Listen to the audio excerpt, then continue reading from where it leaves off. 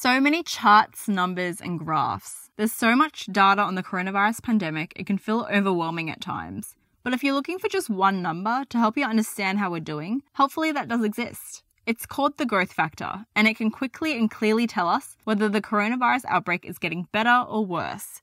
Basically, the growth factor measures how fast the number of new cases is going up or down. Here's the main thing you need to understand. To be sure we're staying on top of the outbreak, we must keep this number, the growth factor, below 1. If the growth factor is above 1, that means the number of new cases each day is going up. If it stays consistently above 1, that's the cause for concern. If it's below 1, we're getting the outbreak under control. Calculating the daily growth factor is simple. Take today's new reported cases and divide it by yesterday's new cases. Of course, the growth factor will change over time. Even though Australia's growth factor has been below 1 for a few weeks, that could change. Australia seems to be successfully flattening the curve, but the fight against coronavirus is likely to be a long one. Even if the number of people sick with COVID-19 gets quite low, the virus could start spreading quickly again without ongoing vigilance.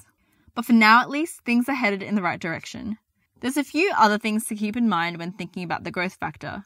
A figure like this is only ever as good as the data being collected. So when reading the growth factor, there are 2 extra parameters to keep in mind: community transmission and testing. The number of coronavirus cases originating from overseas has been decreasing drastically. Experts say that the rate of local spread via community transmission, which make up a rising proportion of new cases, may be a better indicator of just how well our physical distancing measures are working.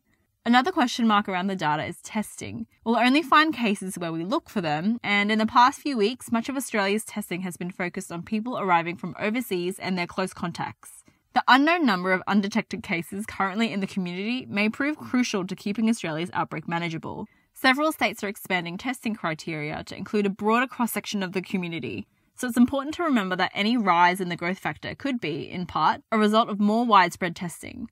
Finally, it's worth remembering that even though the growth factor is a great litmus test for how well we're keeping Australia's outbreak in check, other numbers are important too. For example, a growth factor of 0.99 in the US is still a huge problem, because the number of new cases they're seeing there every day is already very big. So how are other countries doing? The growth factor can also provide a useful insight into outbreaks around the world, and how different countries are faring in their efforts to bring coronavirus under control.